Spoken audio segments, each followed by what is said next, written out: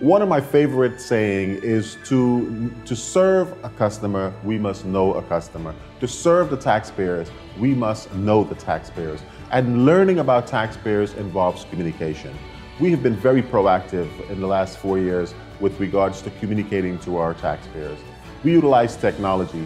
As an example, our website is translated into 55 different languages.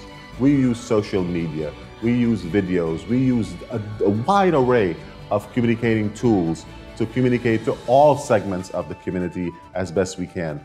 We have a monthly newsletter that goes out to all taxpayers called the Singh Report, where I report to the taxpayers as to what's happening in the community, what's happening in our office.